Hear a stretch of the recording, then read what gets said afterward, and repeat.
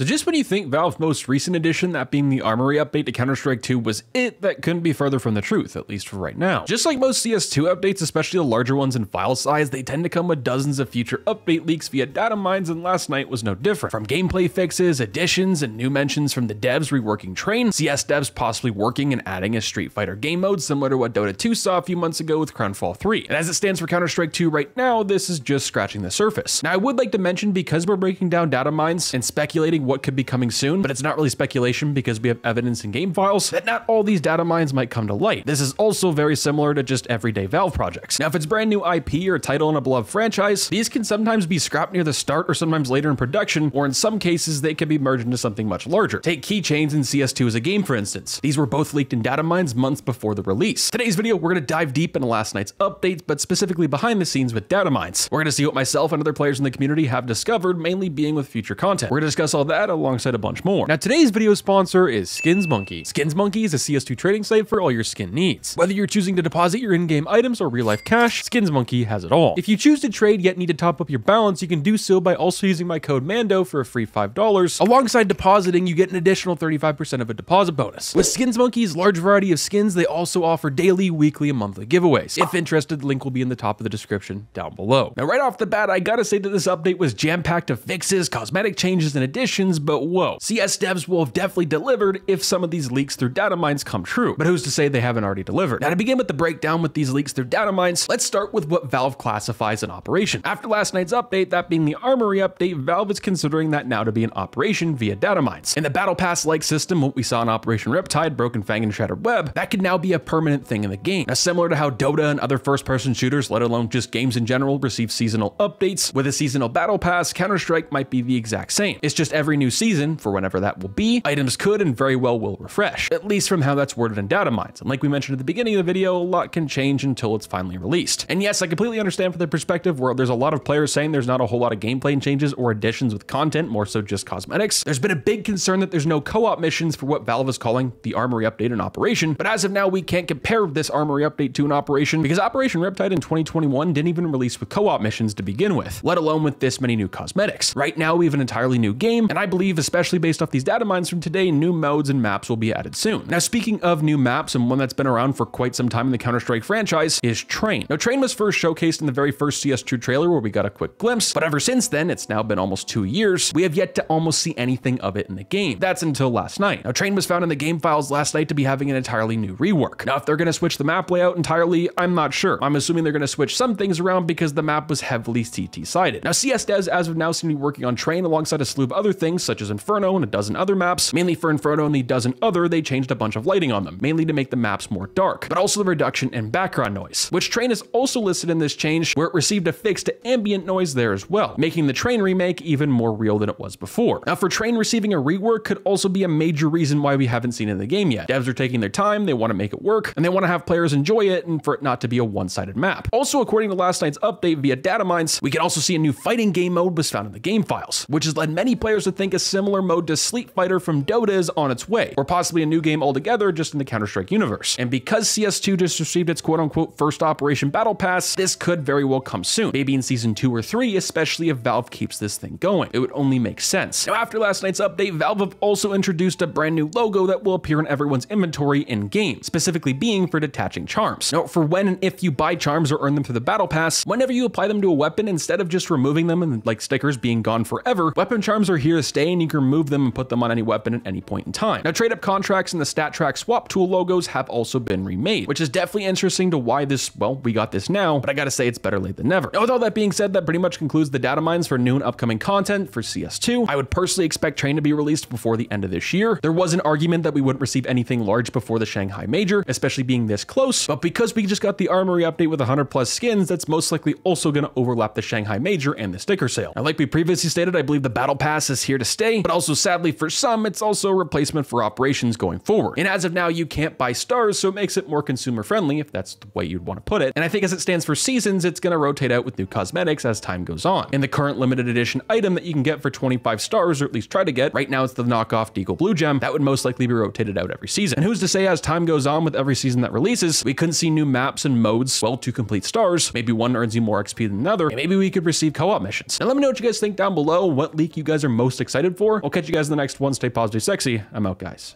Peace.